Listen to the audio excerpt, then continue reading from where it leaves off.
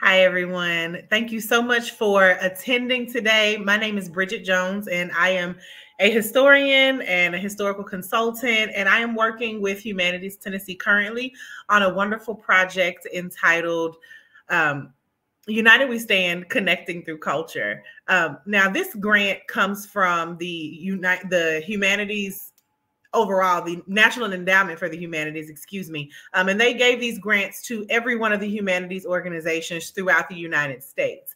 And in Tennessee, we decided that we wanted to focus on issues that we think are pertinent to the state of Tennessee. With that being said, for West Tennessee, we're going to focus on racial reconciliation. For those of you who know anything about the history of West Tennessee, being a Memphian myself, I know that race has always been an issue as far as the state of Tennessee goes. So we want to address that. We want to address how we can make things better and really shed some light on some issues that are both historic and current. But before we begin, I want to share an amazing video that kind of sheds a little bit of light on some of the history of people who have really tried to combat some of these issues in the past. And that person is Ida B. Wells. And Ida B. Wells was an advocate for change. Ida B. Wells is definitely one of the people whose shoulders that any activist, any historian, any journalist still stands on today. Now, this video comes to us from courtesy of the Benjamin L. Hooks Institute at the University of Memphis. And the Hooks Institute's mission is teaching, studying, and promoting civil rights and social change. Now, this video will give you a little bit of insight into the work that Ms. Wells was doing in her time in Memphis, but also give some light onto a very important incident that happened in the city of Memphis in the late 1800s. Without further ado, we're going to go ahead and tune into the video. I hope you enjoy, and we'll see you all later for our wonderful conversation.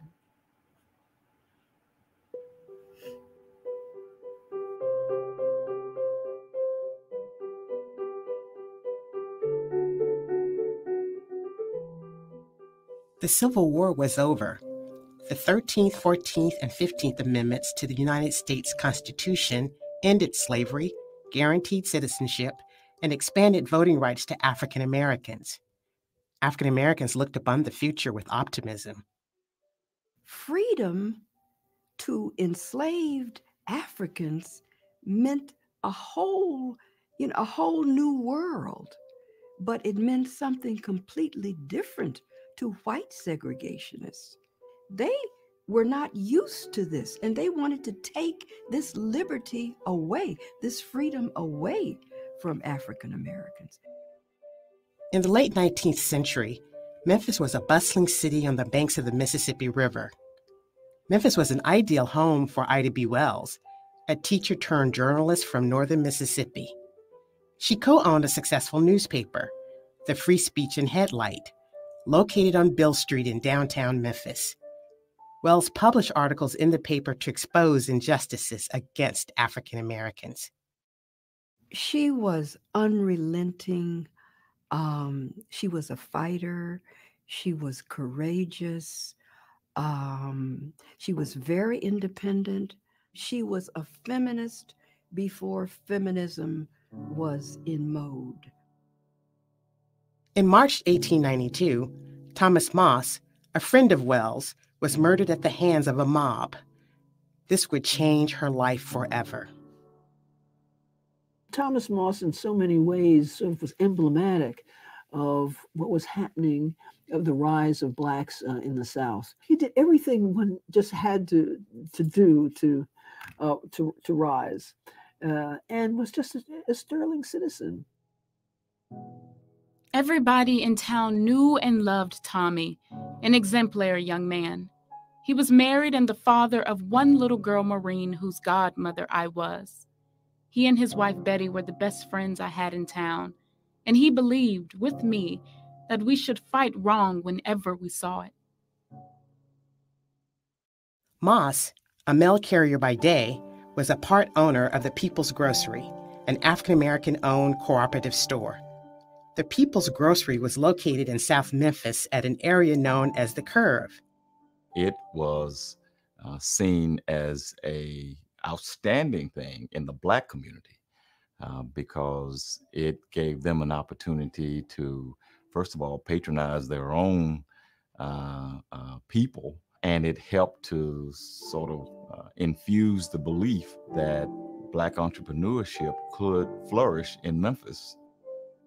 The success of the People's Grocery escalated economic tensions with William Barrett, a white grocery store owner whose business was also in the area. In early March of 1892, a game of marbles escalated into a fight among African American and white children who were playing outside the People's Grocery. The fight grew quickly.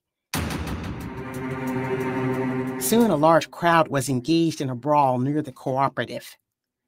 Allegedly, 2 employees of the People's Grocery, William Stewart and Calvin McDowell, joined in the skirmish. Barrett tried to get the place shut down, and he went to the authorities in Memphis and reported that the place was a public nuisance. And of course, the authorities in Memphis at that time were all too willing to accommodate Mr. Barrett. A Shelby County judge deputized William Barrett and a group of white men. The judge gave Barrett permission to take action against those running the People's Grocery. Fearing retribution from angry whites, the owners of the People's Grocery asked for protection from authorities. However, that protection was refused. On March 5, 1892, Barrett and his men armed themselves and marched towards the People's Grocery. The African-American man who owned the People's Grocery had gotten word that authorities were coming to look into the charges that had been filed by Mr. Barrett. And so there were several other Black men in the store at the time. And sensing that there may be some trouble, they were indeed armed. Law enforcement officials who were not dressed as law enforcement, they were actually dressed in plain clothes, showed up and pretty much raided the place. As a result of the raid, shots were fired. Thomas Moss, Calvin McDowell, and William Stewart were later arrested and held at the Shelby County Jail. Even when they were in jail, there was talk of a lynching that was going to take place because they had shot these deputies. Beginning in the late 19th century, whites used lynchings, horrific and unlawful executions, to terrorize African Americans who challenged white supremacy. Lynching becomes this kind of form of terrorism because it means that no Black person is ever safe. They will not even get to defend themselves if they're accused of crime. African Americans saw Memphis as a place relatively safe from the practice of lynching. This belief was shattered on March 9, 1892, at around 2:30 a.m., when 75 white men wearing masks surrounded the Shelby County Jail. While they slept, a body of picked men were admitted to the jail, which was a modern Bastille. They took out of their cells Thomas Moss, Calvin McDowell, and Will Stewart, these 3 officials of the People's Grocery, put them on a switch engine of the railroad, which ran back of the jail, carried a mile north of the city limits, and shot them to death.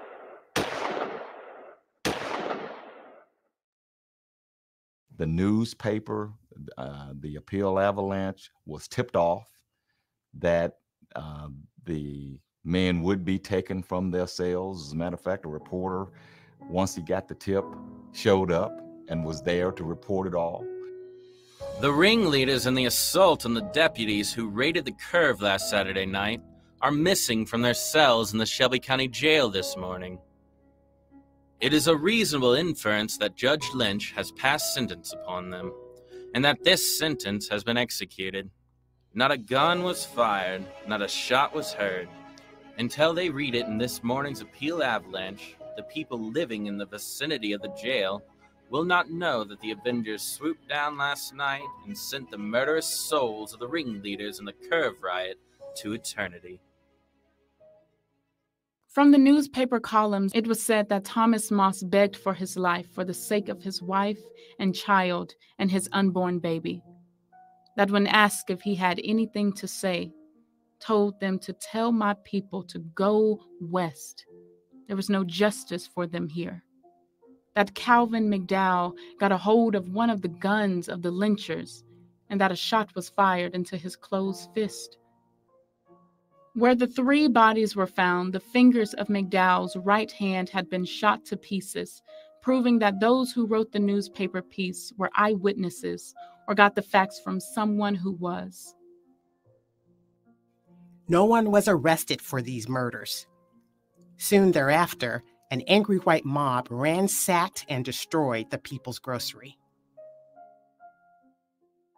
The lynching at the curve was shocking, particularly because the 3 men who were killed were all well-known, upstanding members of the community, that there was no accusation of any crime.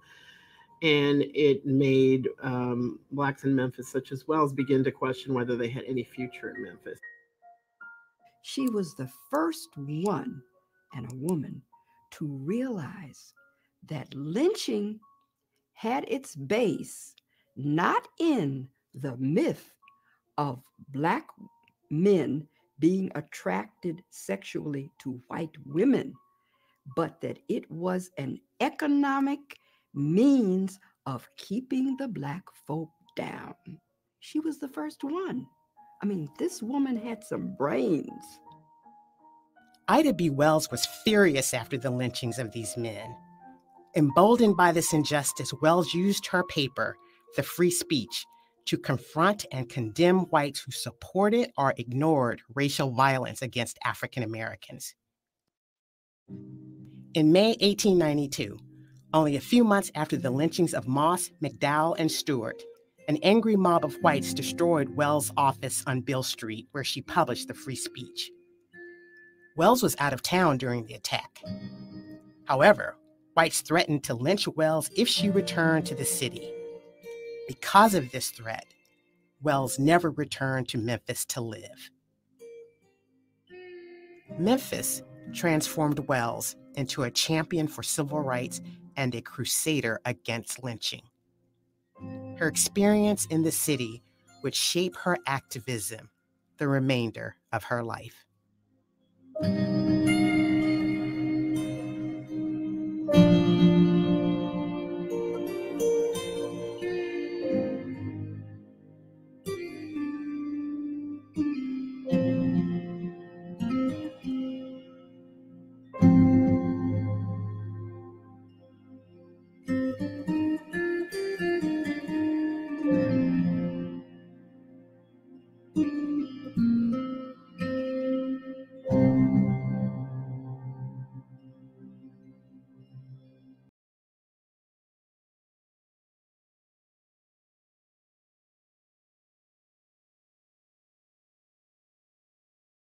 Excuse me.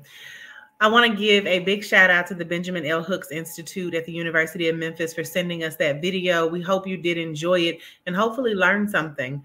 And again, since our conversation today is going to be rooted around exploring Tennesseans' collective imagination as a tool for shaping a safer and more civic life in which all Tennesseans belong, we think that this video really spoke to Ida B. Wells' legacy and her work, trying to recoil against some of the violence that was happening in Tennessee during that time period.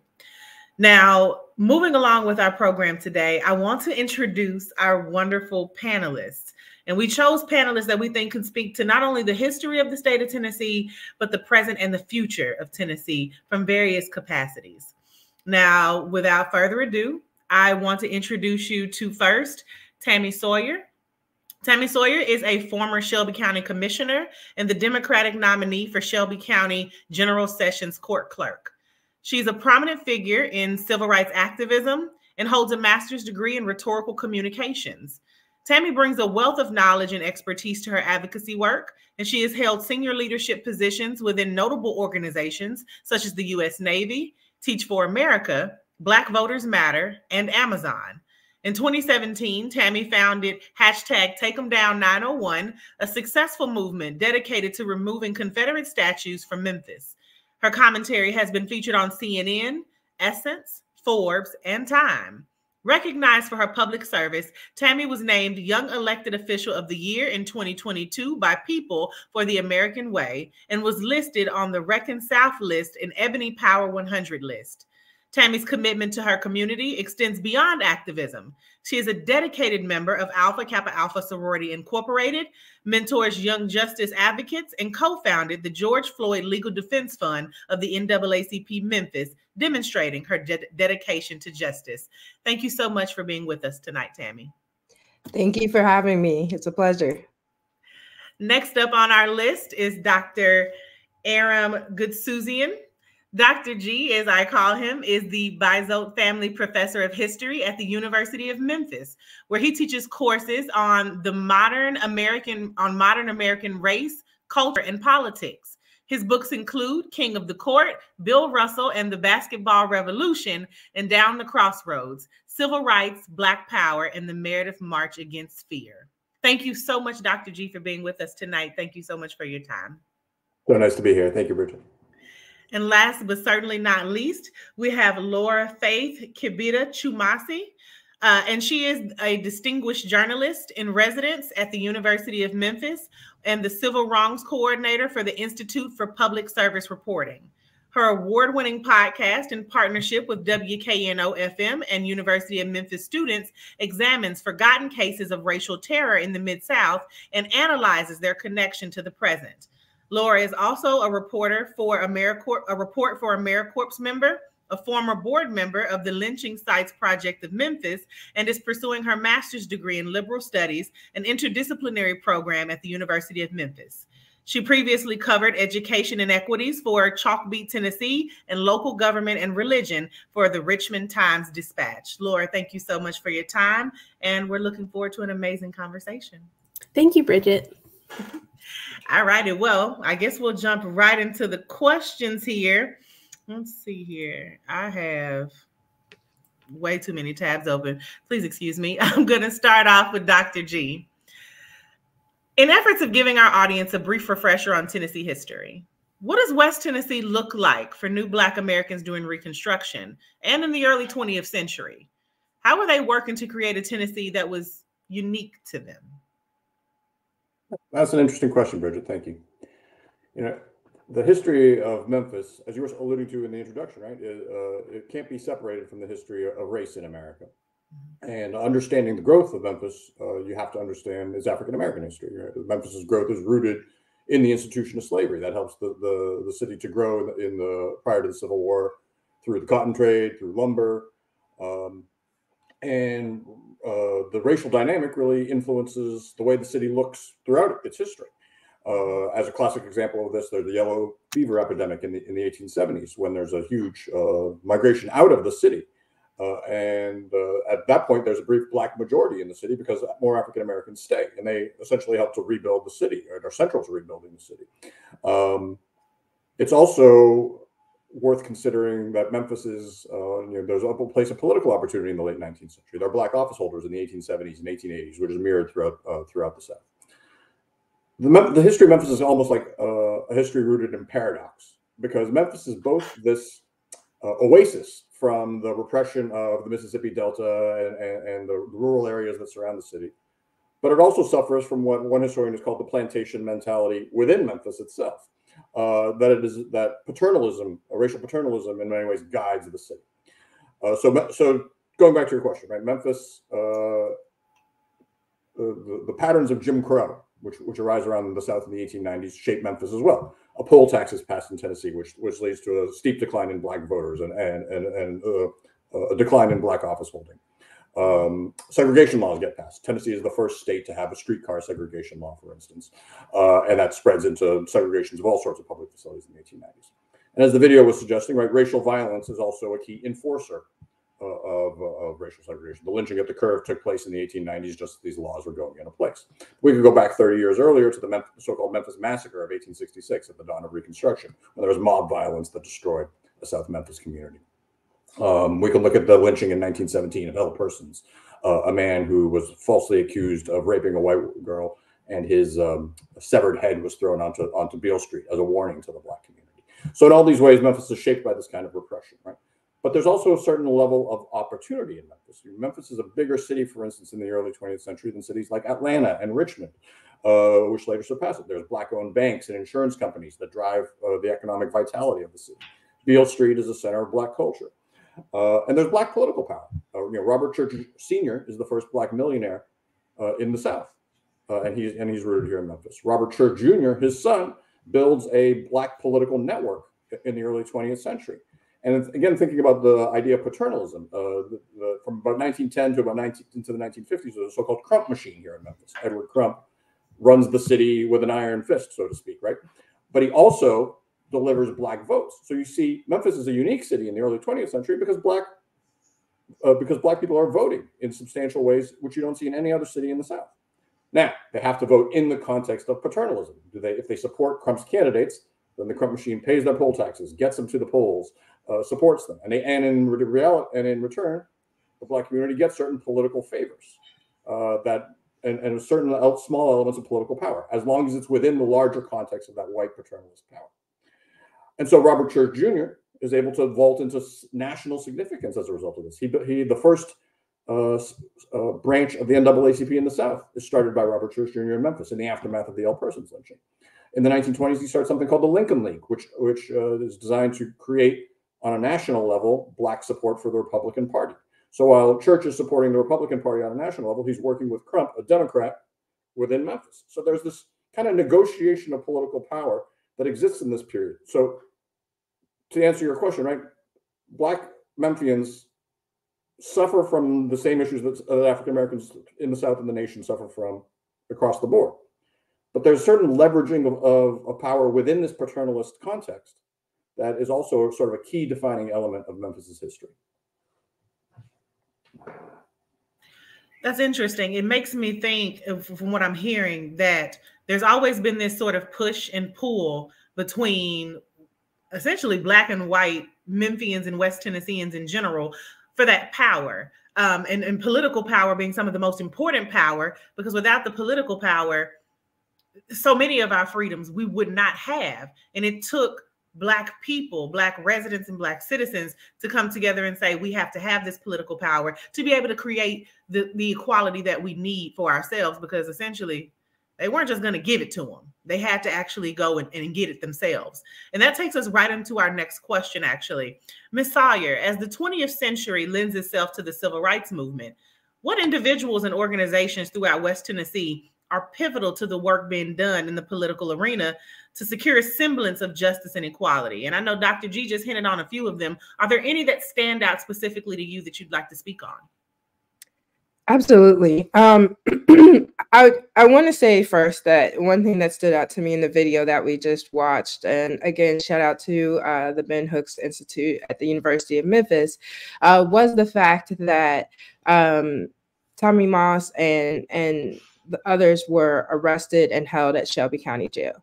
And as Dr. G just mentioned, when we think about the limitations placed on Black people through political violence to keep them from voting or to get them to vote in certain type of ways, one of the stories that I always love to explore is when Boss Crump takes the Black men off Bill Street during the flood of is it 34, Dr. G?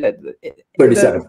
37, thank you. I knew I was close, but the flood of 37, and uses the police force to take men who are just out for, the weekend, going on dates, attending shows, to put sandbags on the levees. And so the first organization that I would call out is the police and the justice system. Not call out in a good way, of course, but for us to get to a semblance of justice in Tennessee and West Tennessee, there have to be reforms in policing. Just today, students were arrested and then suspended from school at Vanderbilt University for using their First Amendment right to protest. And they were arrested during this protest. A news photographer was arrested during this protest. And so policing and reforms are going to be very important. There's no justice if our policing system continues as is. And then I'll say, as far as organizations on the ground, the Equity Alliance is doing amazing work across the state of Tennessee, and most directly with political candidates and grassroots organizations in Nashville and in Memphis, electing candidates and holding them, and I could say this myself, holding them accountable once they're elected. There's a lot of organizations that will help people get into the office, and that's the churn that they're a part of. What I appreciate about what the Equity Alliance is doing is that once you're elected, they are still expecting you to hold the line on progressive values. They will evaluate your vote. They will call you out. They will make sure that you are engaged with constituents and families, and ensuring that you are working for liberation across the state. The work of Turk, Tennessee immigration reform is going to be vitally important as we, continue to be one of the fastest growing locations for immigrants in the South. Not many people realize Memphis has one of the fastest growing immigrant populations in Tennessee. And I believe the fastest growing Latinx population in Tennessee. And so human rights organizations related to immigration rights are vitally important right now. The work that Turk is doing as we speak to organize against Bill Lee's attempt to force, Governor Bill Lee's, I have to remember to use respect in public. Governor Bill Lee's attempt to force police departments to corroborate with ICE, regardless of admission of guilt, or even any evidence of guilt in any type of activity. So right now, Turk is organizing not just candidates, but communities to stand up against that forced cooperation between city and county governments and the actions of ICE. Just, I would say, about 5-6 years ago, we saw one of the largest deportation efforts happen right outside of Nashville, where children went to school, and by the time they got home, over 150 children's parents were gone from the state because they were working at a plant for less than minimum wage, and ICE conducted a raid and did not allow these families to be reunited. And when we destabilize communities and homes in that way under the guise of correct immigration standards, we are even further destabilizing our own state. These are children that the state now has to provide for, does not have the resources to accurately provide for. Shout out to Laura Faith, who will tell you does not provide education for children at the level that they should anyway. And now they have burdened these children with being without their parents in a state and a country with which they are unfamiliar. I could go on and on, but those are two organizations that I really like to shout out because, I mean, as we speak, both are actively working against what we see as a very dangerous authoritarian, post-apocalyptical, if you ask me, because I'm an apocalypse nerd, post-apocalyptical government and the actions that we're seeing right now. I could not agree more. And to echo you, big shout out to the Equity Alliance. I'm a Tennessee State grad, so I'm very, very familiar with Tequila and the work that her organization and her colleague is doing politically. It's needed, to say the least. Also, big shout out to Turk. We're looking to work with them in our Middle Tennessee component of this project. So wholeheartedly agree. The work that both of these organizations is doing is beyond needed. It's necessary. Now, when we think about this historically and think about these issues historically, we know that propaganda has always been a thing with how we view people, and how we view people impacts how we interact with people. And the propaganda that surrounds communities of color, Black communities specifically, as we speak in this context, has never really painted Black folks in a great light. And so for you, Ms. Twumasi, when we think about propaganda and how it has inaccurately depicted and misrepresented Black bodies and their experience for centuries. In your opinion, what is the impact and the role of Black journalists and non-biased media as it relates to the plight of Black West Tennesseans then and now? Yeah, I think it's a huge issue because, like you said, when it comes to how media portrays a community, that affects how people view their own community. That's one of the reasons I wanted to go into journalism, for good reasons, of like being able to introduce communities to each other, people that they may not interact with on a daily basis. And so it has a potential for good, but historically, there's been a lot of harm done by media to not give full, accurate depictions of communities, especially Black communities. And I think when it comes to the video that we just saw, IDB Wells cut through the propaganda to recognize, because I mean, as she mentioned in some of her own diaries, that initially she bought the propaganda that it was that lynchings were mostly fueled by rapes from Black men to white women. But as she experienced the loss of her friend through lynching and recognized that actually there's a deeper narrative here that wasn't being exposed at the time. And so not only did she use that one experience to give her a clue to what was going on, she systematically started going through newspapers and documenting lynchings and investigating the actual reasons. She even hired private investigators, sometimes white private investigators, to ask questions in the white community that she wouldn't be able to get answers from, so that she could get a more accurate narrative. And so I think it takes a lot of critical thinking, a lot of not just accepting the narratives from authorities, which is something that media professionals still struggle with today. I think a really big conversation right now among media is about how do we cover public safety and criminal justice in a way that doesn't just accept at face value what police put out, but being able to go beyond just the press release that's put out and be able to highlight when there's inconsistencies, being more embedded in communities to be able to recognize when things don't quite line up. Because as we've seen, especially over the past decade or so, the first press release that came out about George Floyd, for example, was nothing like what actually happened that we saw on video.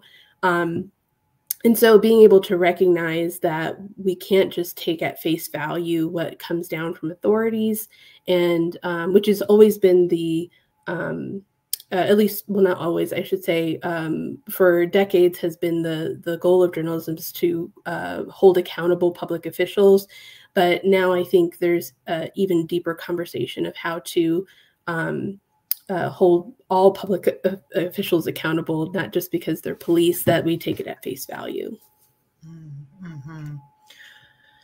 Now, when you said a lot of things that trigger a lot of things in me when I think about collective memory, because how we see media and how we see history depicted on television, whether that be on the big screen in the movies or just in regular day-to-day television, that kind of affects how we think about and how we view history. And all of this is a part of media, unfortunately. Now, Dr. G, as a historian, based on the socio-historic trends in West Tennessee, when we think about like collective memory and its role on how we view the past, the present, and the future, can you speak to where West Tennessee may be on the path to go in the future based on how we are or aren't coming together right now? Interesting. You mentioned collective memory, Brigette, right? If we think, what's our collective memory of the civil rights movement in Memphis? Everybody goes to one moment, right? To April 4, 1968. Yep. As this, obviously, a moment of incredible tragedy, and one that really has a profound effect upon the city itself in terms of how it sees itself and how it sees its future and how it sees its race relations. But as historians, we seek to uncover a deeper past, right?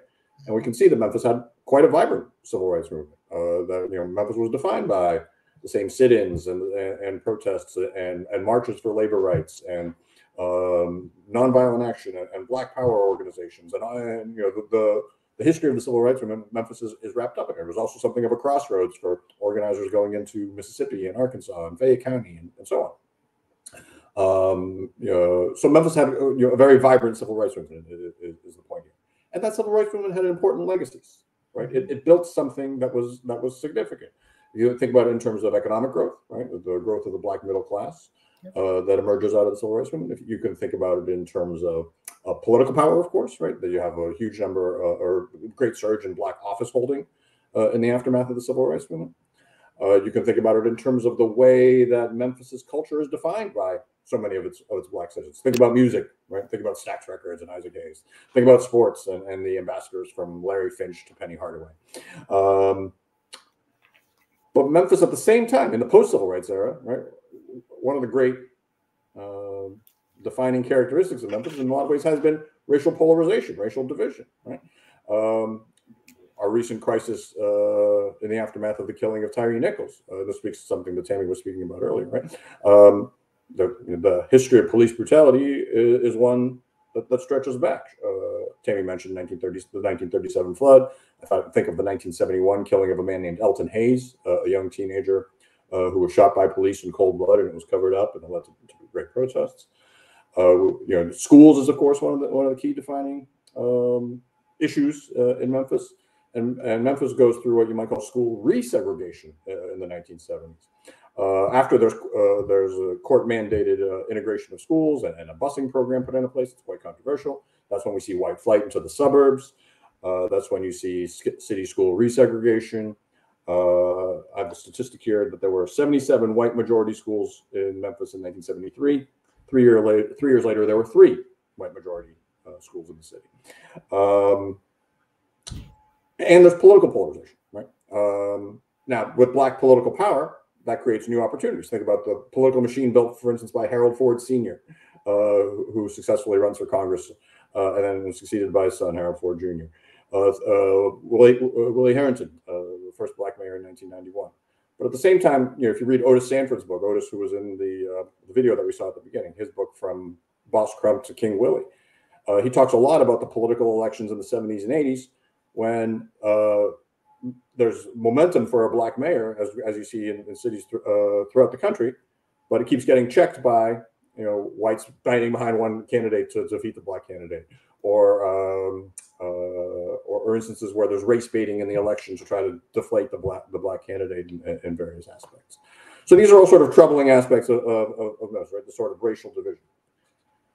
But the good news is that, to think about how we move forward, Bridget, to go back to your question, the good news is that if we know what our flaws are, we can seek to correct them, right?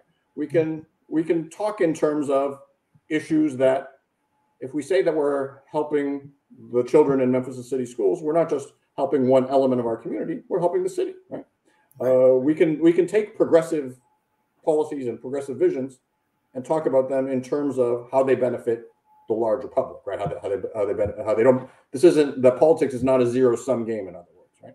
Which is how some people would like us to have it, and that's become a harder task, frankly, in the Trump era, so to speak, right? In the sense that here are two sides that seem like they have nothing in common and see each other pitted as enemies in a way that's much deeper than it was even a couple decades ago. But that's what makes it all the more important, right? How do we? Because most people are still willing to think in terms of the larger public if the political officials put it before them. So, the bad news in a lot of ways is the way that we're defined by this racial line in politics, in culture, and economics. The good news is that there's people who seek to transcend that, and we should try to support those people to the best that we can. And do you mind if I add something real quick? I mean, everything that you said just really resonated with me. And I think when talking about collective memory, and when you mentioned about Tyree Nichols, I thought of the class that I taught last semester or last spring, just as that was all unfolding. We were working on a podcast about the Memphis Massacre of 1866, which happened just right after the Civil War, and which was based in police brutality. And these students, I had 13 students, several of them who had grown up in this area who didn't know about that. And their main question over and over that semester was, why don't we know about this history? Why don't we know? And then the second question, which I got really excited about this as they asked it more, was, what else don't I know? Which really is the point of education, right? To be able to learn more around you and then recognize, wow, there is so much more I don't know. How can I go out and learn more? And as they saw those two parallels of the police brutality of 1866 and how traces of that have been throughout not just Memphis history, but American history, but they specifically focused on that trail that Dr. G was talking about, all the way up until Tyree Nichols, and being able to recognize we don't have to just kind of sit back and say, how did we get here? We can actually have answers to that. And when you have answers to that, you can understand how we can make better decisions in the future. Mm-hmm. Wholeheartedly agree. Especially when we think about from your perspective, the legacy of journalism and storytelling. And we see that nowadays with the plethora of Black-led and people of color-led editorials and magazines and publications. We have Jet historically, Essence, Ebony, BET, Blavity, the Shade Room. These days, we're in charge of our narrative. And I think that it's important that we continue to make sure that we're educating the youth on what the stories are that matter to our people and our culture. Because if we don't tell the stories, they won't get told. And we've seen that happen too often in the past. Now, when we think about the timeline of civil rights history, we know that there's a through line. Activism does not end. It just continues, and we pass that torch. So, Ms. Sayer, we've seen some of your fights for justice and equality play out quite publicly as a grassroots-based politician. And based on your experience, how do you see your role and the role of civic-minded individuals staying the same or shifting as we move forward?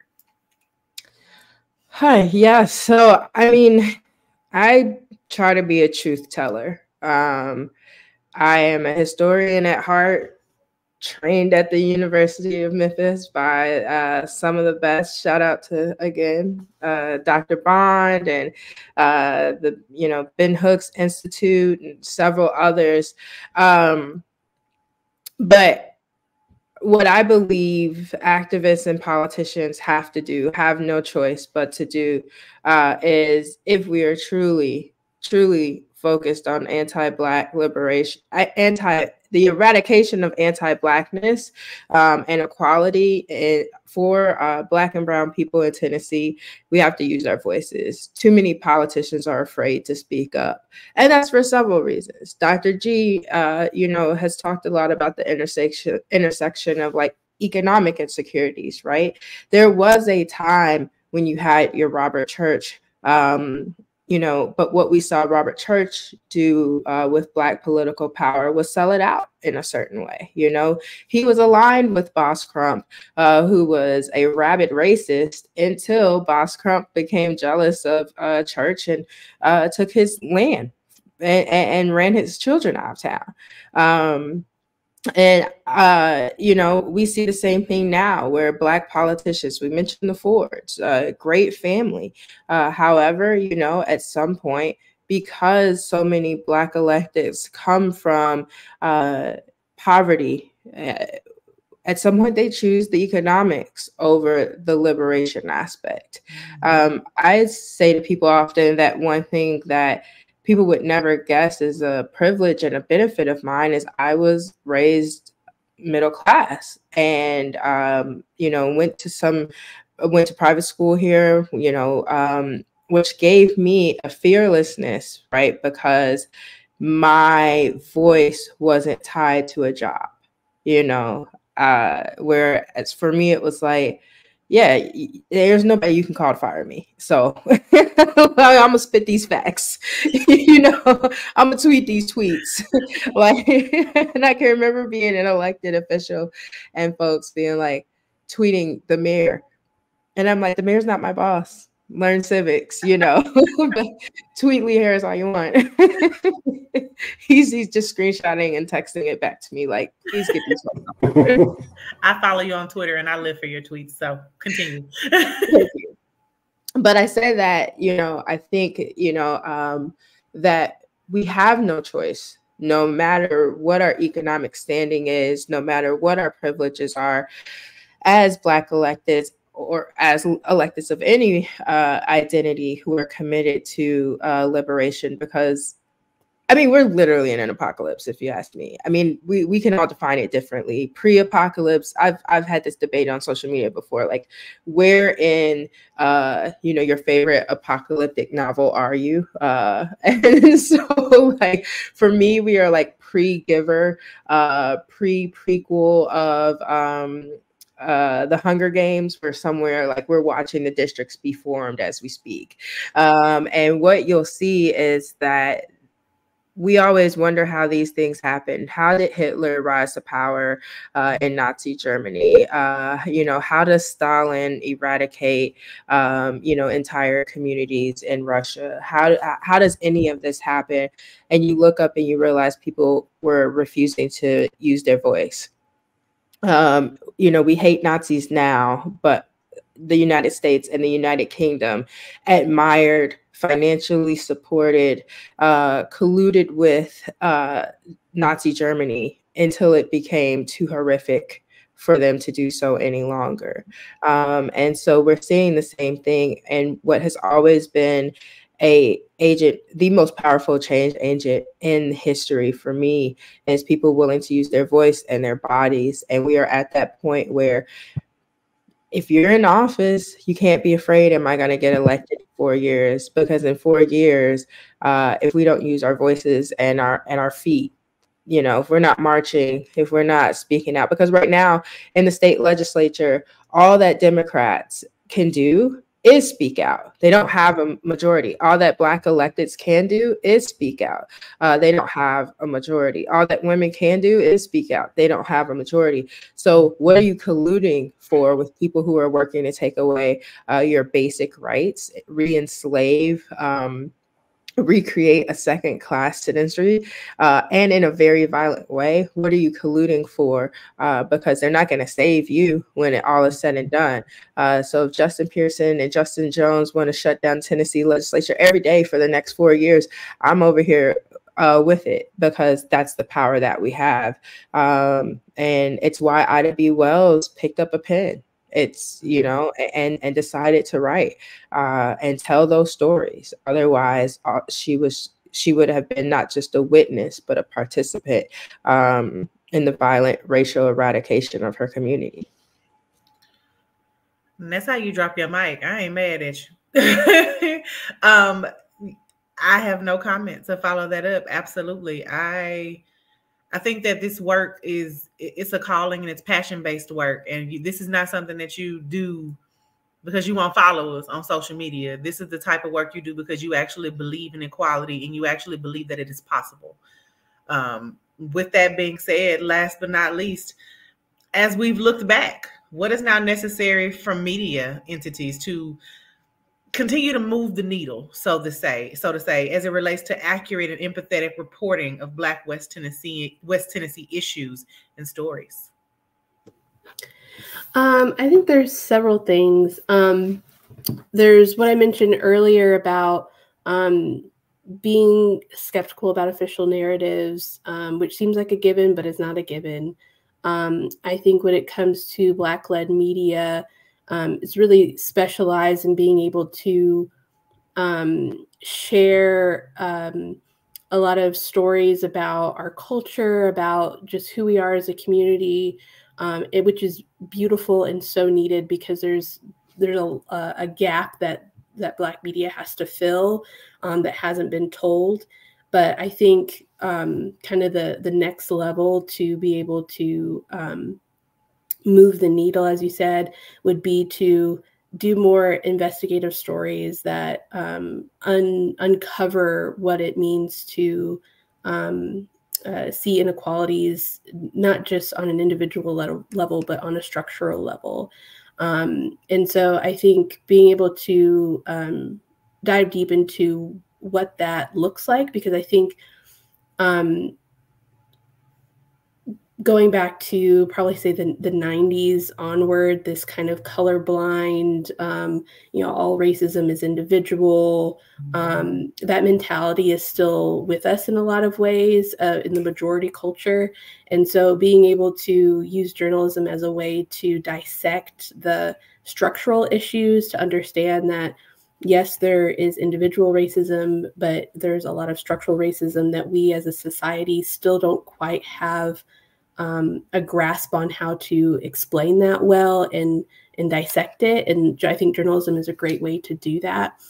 And it's one of the reasons that I got into this work with Civil Wrongs, the podcast that we mentioned earlier, because so what I heard a lot, especially after the murder of George Floyd, was a lot of people asking, well, how did we get here?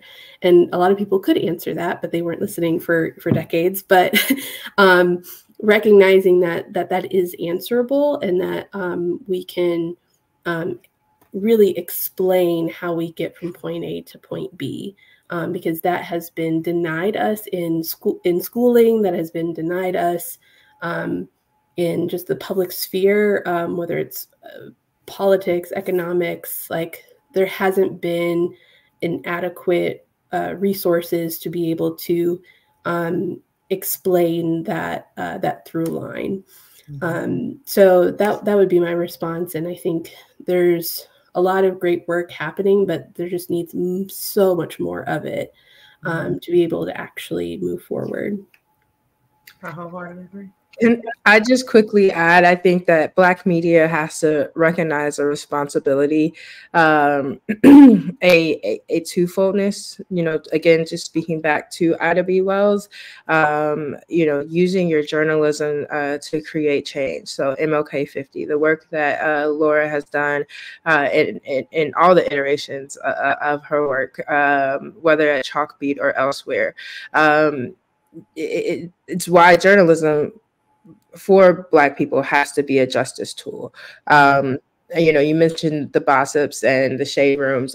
I've been laughing at Diddy for the last 24 hours. I think it's the funniest SHIT I've ever seen in my life.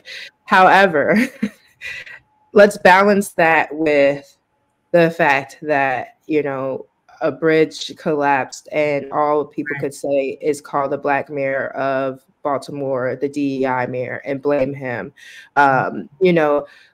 Let's challenge those optics and have those conversations at the same time. Like, I'm definitely wondering where Diddy is, and I also want to hear Black media discuss the fact that a bridge was destroyed outside of a majority Black city led by a Black mayor with a Black governor, in a state with a Black governor. And they're using the word DEI as a racial slur now, on the same day that Idaho, a 93% white state, banned diversity statements across the state. So I want to see Shade Room talk about both. I want to see Gossip talk about both, because for all of the wonderful work of MLK 50 and Chalkbeat, they don't get 50 million followers like Shade Room and Gossip, right? Reel them in with a joke about Diddy, and next thing you know, you've got them talking about why is Idaho's 95% white state banning diversity statements? What's happening here? And so I just want to say that I want Black media to realize that, unfortunately, to whom much is given, much is required, and you have a responsibility to help people understand their history and the current times that they are in politically. Thanks for letting me add on. No problem at all. We do have to hold one another accountable, and that also goes to our media and any other affiliate of Black culture that profits off of our culture. They should also be held accountable for making sure that our culture grows and succeeds. Well, I want to thank each and every one of you for your time this evening and for your commentary. It means the most to me. It means the most to Humanities Tennessee and to all of the viewers that we have watching this evening. And before I let you go, we also have one last video that comes from the Weekly County Reconciliation Project, because we really want to also understand how does this affect rural West Tennesseans, because the urban experience is just one experience, but the rural experience sometimes can be a little bit deeper. So we're going to let the Weekly County Reconciliation Project representative tell you about the work that they're doing, and also tell you about some of the challenges that they're facing to do the work that is very much so needed. Hi, I'm Carol from the Weekly County Reconciliation Project. WCRP started about 5.5 years ago when a few different clusters of people found each other, primarily as a result of the efforts of a group of 9 people from one of the churches in Martin who had traveled together to EJI in Montgomery, the Equal Justice Initiative Museum and Memorial to lynching victims. So they had such a powerful experience. They wanted to share it with the community, and then other groups, smaller groups of people who had also been to EJI came, and then one thing led to another. The group started to meet monthly. There was a book group also that's still going that has been reading books about race. We started with Black Reconstruction in America by W.E.B. Du Bois. That took us almost a year. It's pretty big. We've read several books since then. Now we meet over Zoom because some of our people are as far away as Florida. And we also have done community meetings. Sometimes there's a speaker, sometimes it's just discussion. COVID set us back quite a bit. And so we are still trying to find a rhythm for community meetings and regain the momentum that we had before COVID. Because of our connection or origins in EJI's projects, we started out wanting to do or establish historical markers at the sites of lynchings in Weekly County. And that has turned out to be a much slower process than we hoped in the beginning. One of the challenges we face is that almost all of our active members live in Martin, and none of the lynchings in Weekly County happen in Martin. So the little communities where we would need to collect soil and put up markers are less excited about this project than we are. I think the rest of Weekly County may consider Martin kind of an outlier because there's a university here, and it's kind of a town gown situation between Martin and the rest of Weekly County. So anyway, we have been looking for ways to meet in other parts of the county and get other people involved who are not from Martin. We also have encountered some reluctance, I would say, from even Black residents of Weekly County who are not sure that what we're doing is going to benefit them. I was told by a mentor who is part of the Lynching Sites Project in Memphis that in Northwest Tennessee, the rate of lynchings in proportion to the population is as high as Memphis or higher, even though the raw numbers were lower. But just because the population is small, the rate turns out to be higher. And he's also told me that in rural counties where the Black population is 8% or so or less, it's very hard for Black residents to feel safe speaking up in favor of things like this because there are no Black employers, there are no Black school board members, no Black county commissioners. The whole world is white. So when I have called people, I think sometimes they have seen me as, I came to think of it as Goldilocks, like I'm coming in to try everything out, and I'm going to end up breaking furniture and leaving them with the broken furniture. So that's a challenge.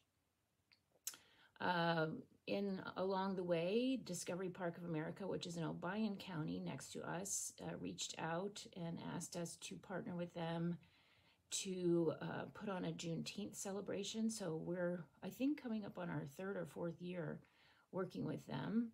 And so that has been a good way for us to establish credibility. Discovery Park is an excellent place, and with terrific exhibits there. Anyway, so there's that. And then we also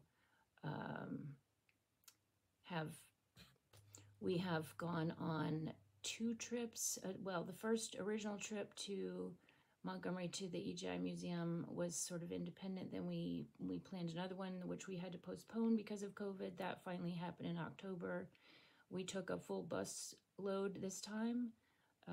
That was in October last fall, 2023. We're hoping to do that again. And we're currently planning to resume monthly meetings. Well, we had some last year too, but we're trying to get back to a regular monthly meeting where people can come to have a safe place to talk about matters of race that are just so hard to talk about. We feel like there's hunger here to do that. The first one we tried before COVID, we ended up with 50 people that showed up and sat around tables. We had a panel of 4 speakers who just kind of told their own stories of coming to understand racism, and then each table had its own discussion. So that was great, and we hope to do that again.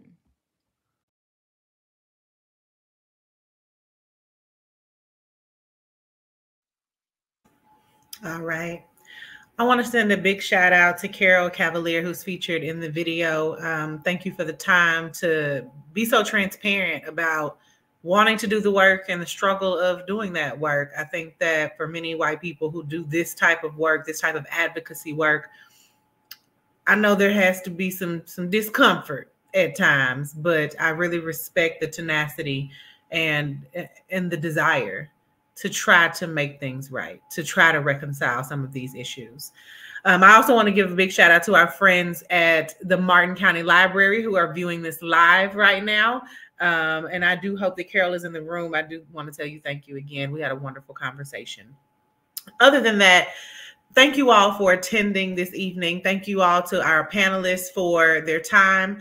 And thank you to everyone who viewed it. On behalf of myself and Humanities Tennessee, we are really grateful for your support. And we look forward to seeing you in April for our Middle Tennessee issue of this conversation, where we'll be looking at cultural competency. So please keep your eyes and ears locked in on all of our correspondence, and we'll make sure that you have all the information available to learn a little bit more about what Middle Tennessee has going on. But thank you so much for your time, and I hope you all have a wonderful evening. Good night.